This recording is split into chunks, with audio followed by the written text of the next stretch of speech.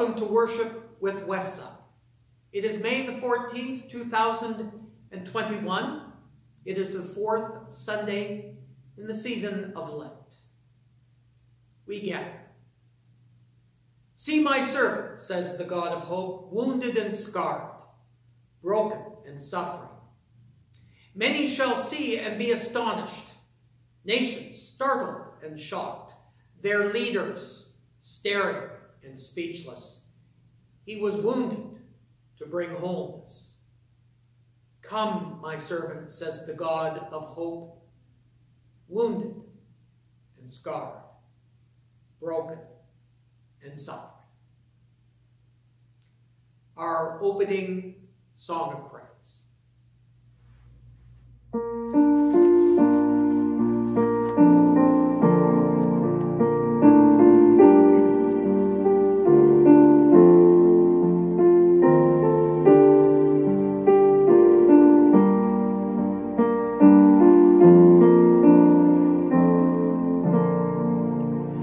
Your only Son, no sin to hide, but you have sent him from your side to walk upon this guilty sod and to become the Lamb of God.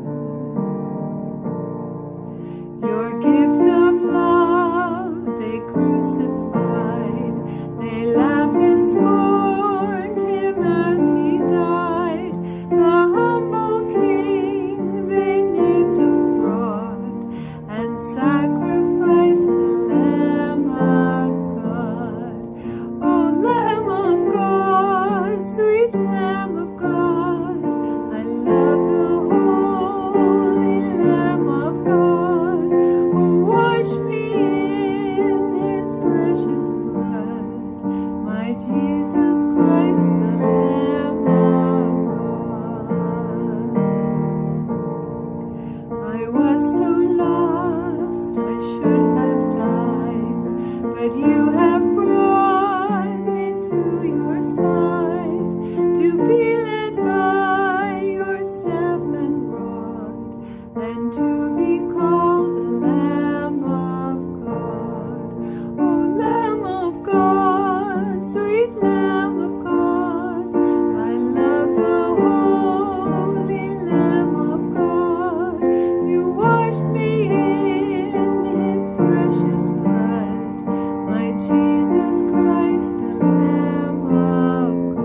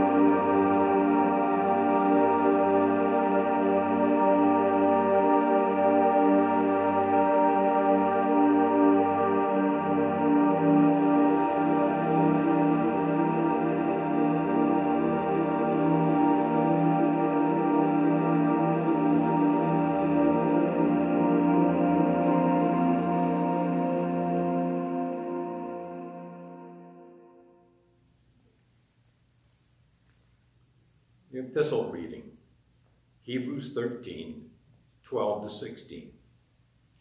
Jesus also suffered outside the city gate. He suffered to make the people holy by spilling his own blood. So let us go to him outside the camp. Let us be willing to suffer the shame he suffered. Here we do not have a city that lasts, but we are looking for the city that is going to come. Let us never stop offering to God our praise through Jesus. Let us talk openly about our faith in him. Then our words will be like an offering to God. Don't forget to do good. Don't forget to share with others. God is pleased with those kinds of offerings. The Gospel reading, Matthew 14, 13 and 14. Jesus heard what had happened to John. He wanted to be alone. So he went in a boat to a quiet place. The crowds heard about this. They followed him on foot from the towns. When Jesus came ashore, he saw a large crowd. He felt deep concern for them. He healed their sick people. The word of God for the people of God.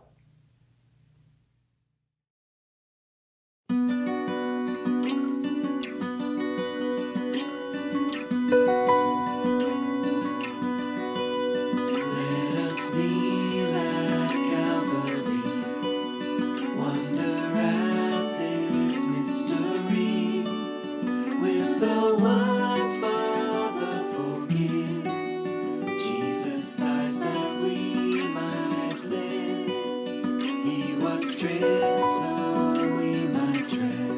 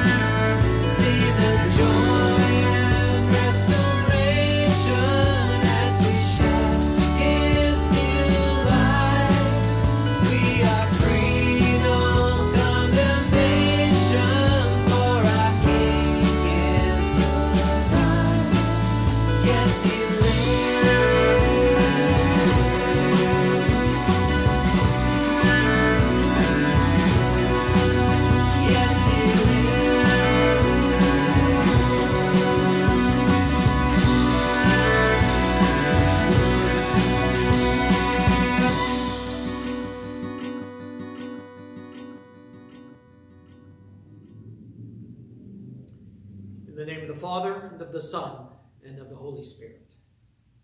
Amen. Sacrifice is not the most popular topic or concept to speak about or to advocate for.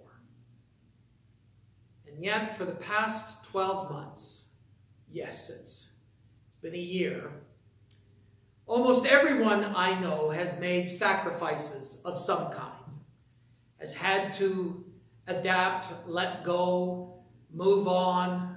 However, whatever it is that you've had to do, they can be summed up in the word sacrifice. You know what those are. Everyone has made sacrifices. But it was a common practice in the Old and New Testaments. The biblical record has countless examples of sacrifice. Sacrifices are so prevalent in biblical stories, one might be moved to ask, does God demand we give up things? Does God expect us to choose difficult, sacrificial paths as a matter of faith? Let's look at Isaiah chapter 53. And the prophet's well-known description of the suffering servant. Isaiah foretold in that chapter, hundreds of years before the birth of Christ, he prophesied a type of Messiah who was not the strong and powerful leader which Jesus' contemporaries were expecting of a Messiah. Sometimes the text was thought to represent the nation of Israel and its suffering. Later New Testament writers understood it to be about Jesus and his suffering and his empathy for those who were suffering. Last week, I talked about how Jesus meets us in our differing states of suffering. I talked about Martha and Mary and the suffering they were going through at the loss of their brother Lazarus. Jesus responded to their suffering in different ways, depending on what it was that they needed to hear. I also talked about the suffering of Moses, his personal suffering, living in exile as a fugitive, but also the suffering of his people back in Egypt. Yet we see in Isaiah 53, Jesus does more than just provide a shoulder for us to cry on. Jesus' own journey was one of suffering, was one of sorrow, as he traveled through the wilderness of his world. A journey which ultimately took him to the very center of wilderness, the cross. Isaiah prophesied, like a root in dry ground, he was despised and rejected, a man of sorrows, acquainted with deepest grief. We know this man of sorrows wept at Lazarus' tomb. We know that he wept over the fate of Jerusalem. And we know he mourned his cousin's death. In Matthew 14, we hear the horrible story of John being beheaded. And when Jesus hears this news about his cousin, he chooses to go into the desert, into the wilderness to mourn. God knows intimately the human experience of grief and pain. It's part of who Jesus is. It's part of his story. It's part of his life and his death. And God knows all that. Isaiah foretold that the Messiah would not only know our sorrow. He would not only know his own soul, but that the Messiah who was to come would carry the full weight of our suffering and sin. The fourth verse of Isaiah 53. Surely he took up our pain and bore our suffering. The punishment that brought us peace was on him, and by his wounds we are healed. Whatever wilderness you and I are struggling with, Jesus has borne the pain of that on the cross. I don't say this to make you feel guilty for still feeling like you're in the wilderness. I understand that feeling. I have had that feeling. And it's a very real feeling. But you're not bearing that on your own. The pain of that wilderness is something that Jesus also experienced and wants to help you with that. In the New Testament, the book of Hebrews is a good place to go to help us understand how Jesus continues and concludes the story in Isaiah 53.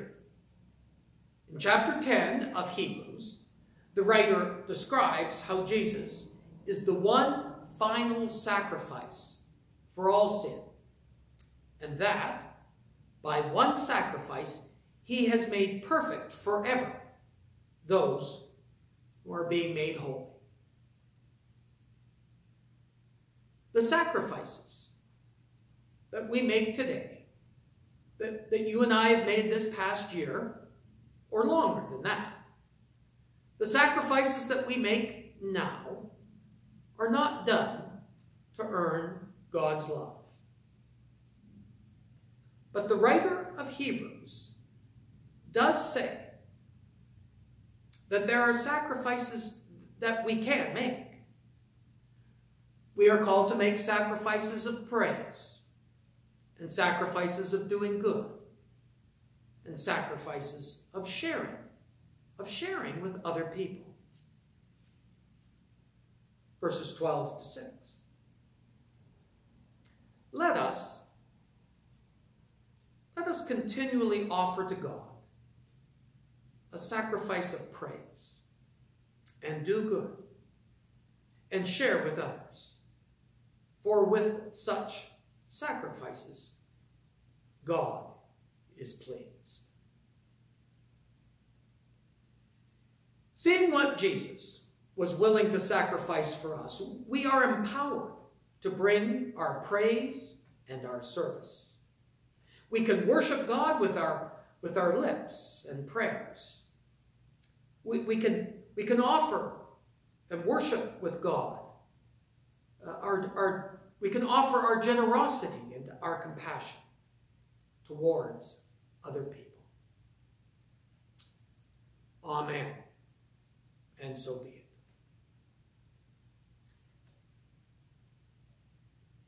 I have shared, certainly when I've been in touch with people, mostly online, in Zoom coffee times or in meetings, I've shared how much I am missing the community of Westside.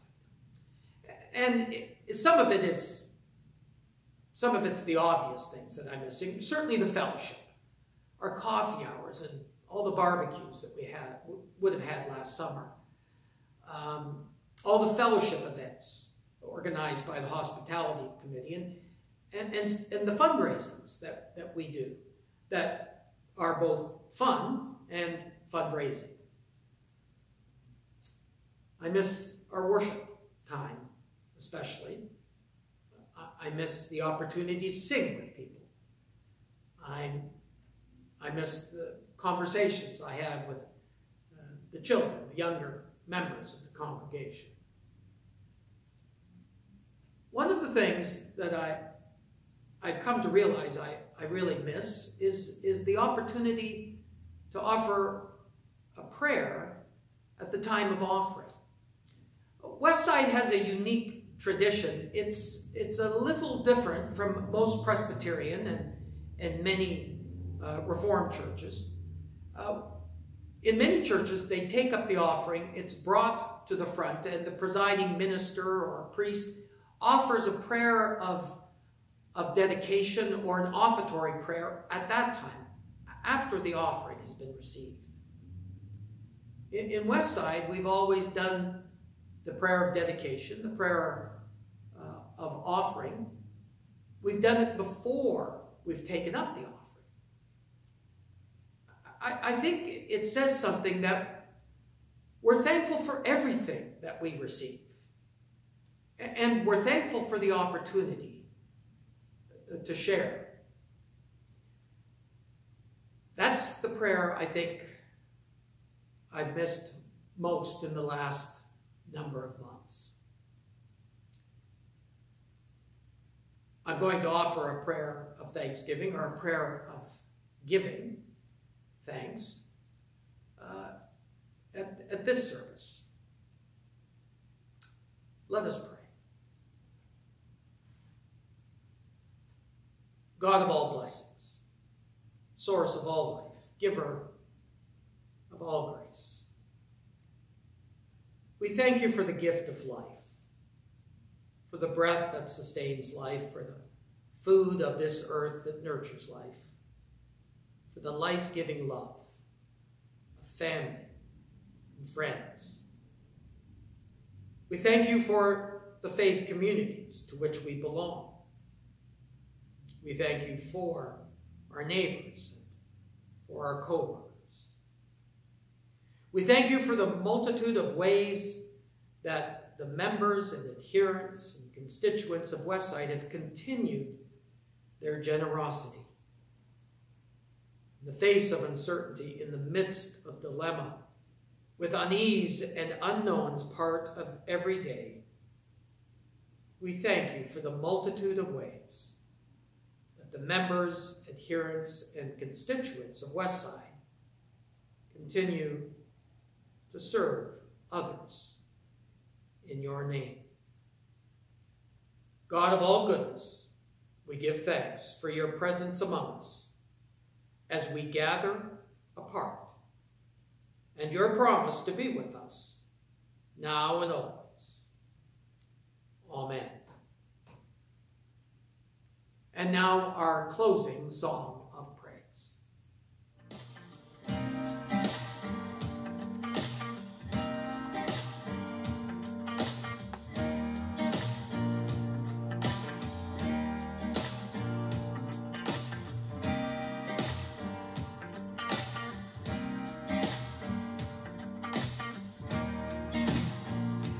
Lord, you hear the cry of the widow weeping. Lord, you hear the cry of the child ill-treated. Lord, you hear the cry of the depressed one sinking. Lord, have mercy on us. Lord, have mercy on us.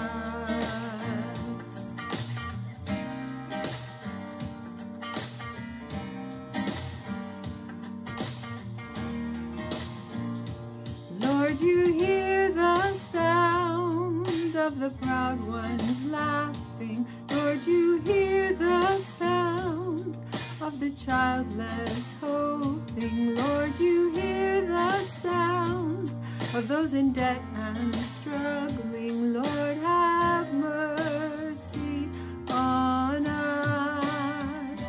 Lord, have mercy on us. Break the heavens, Lord. You said the poor are not forgotten. Let your justice roar in mighty waves across the earth. Come and whisper peace, O God of generous compassion. Lord, have mercy on us. Lord, have mercy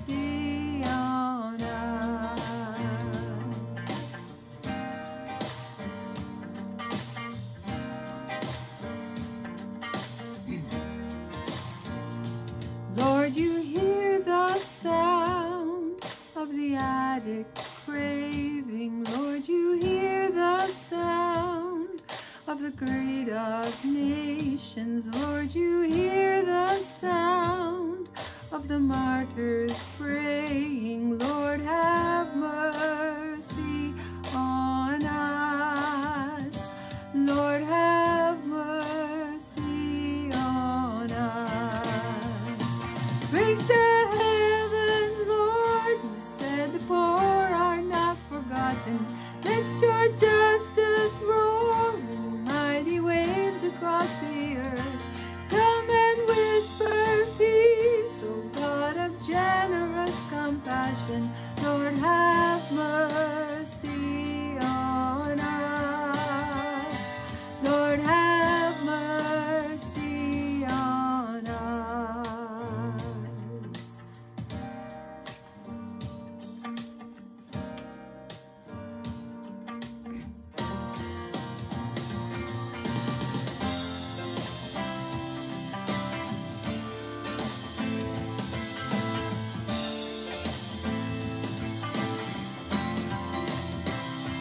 Lord, you hear the sound of your kingdom coming, resurrection day, for creation groaning, mercy I receive, pouring out on me, have mercy on us. Lord, have mercy on us. Lord, have mercy on us.